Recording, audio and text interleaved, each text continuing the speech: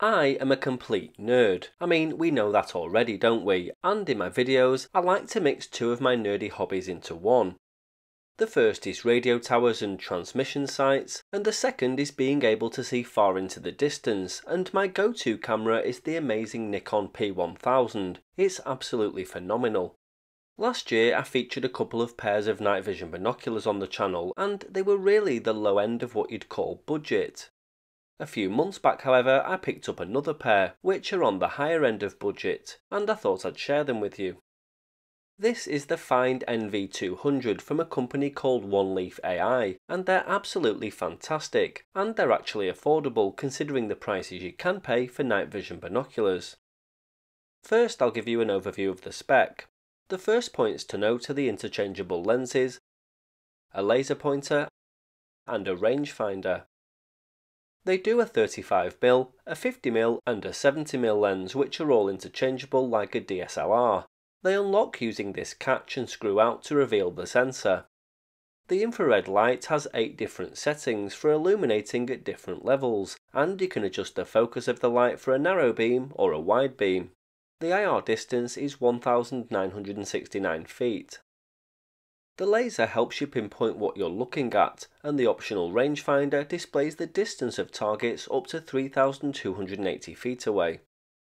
They have anti-reflection multi-coated Japanese Ohara lenses, and on top of whichever lens you choose, they have an additional 20x digital zoom, which on 4K video isn't too bad. They record video in 4K at 120, 60 and 30 frames per second and take 48, 24, 12 and 8 megapixel images, which are saved onto the included TF card. They have picture-in-picture mode, which is a box that takes up 10% of the total display area, allowing you to check the focus and view even closer while looking at the wider screen. They also have Sony StarViz back-illuminated pixel technology on the CMOS image sensor. They can connect to any compatible monitor or display via HDMI cable for HD video streaming, and the dual monitor display feature allows you to see the live image and saved media simultaneously. They're IPX6 waterproof, and the 3 supplied 18650 rechargeable batteries provide up to 12 hours of continuous use. They charge via USB-C. There's a tripod mount underneath, and they're also supplied with a bracket that allows you to hook the binoculars up to a power bank for extended use. I ordered mine with a separate rangefinder module because I wanted to see how far away things are. This screws into place and uses contacts to communicate with the binoculars, and it shows you on the screen how far away you are from the target, and from what I can see, it seems to be extremely accurate too. At night you can see the beam from the IR module showing you that it's working. It'll display the measurements on the screen, and you can also record these into the video. In the box you get the binoculars, 3 rechargeable 18650 batteries, 2 hand straps, a shoulder strap, a USB cable, a soft storage bag, the TF card, power bank mount, Allen keys and a simple user manual. On the top of the binoculars are 7 simple control buttons. The center power button turns them on and off, and when you press this once, you activate range-finding mode. On the top left is the up and down or digital zoom in and out buttons. On the bottom left is the OK button for selecting things in the menu and also activating record or photograph mode. On the top right is the IR button, which when held switches between day and night mode, and when pressed once turns up the IR brightness. On the middle right is the PIP or picture-in-picture mode button, which activates when held, and when pressed once it turns on the laser guide. On the bottom right is the menu button, which when held allows you to view playback and saved media, and there's also a reset button and a microphone. On the sides are the screw-on panels which hide the battery compartments, and there's also a rubber cap which reveals the SD card port, the USB charging port, a HDMI port, and an earphone jack. Underneath is the tripod mount and a lens release catch. These binoculars are really easy to use. You have a lens hood which stays on during the day and unscrews for night operation. Navigating the menus, you can select the video and photo specs, turn picture-in-picture on and off, select the appropriate lens, change the units of measurement, change the video length, turn auto record on and off, and change the LCD brightness.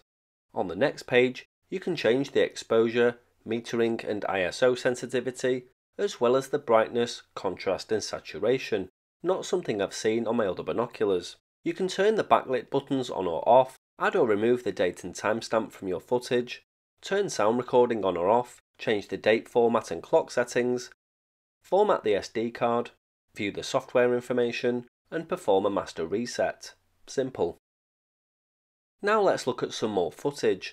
All of this was shot in auto mode at 50mm at night, with varying levels of digital zoom, if any, and different IR illumination levels.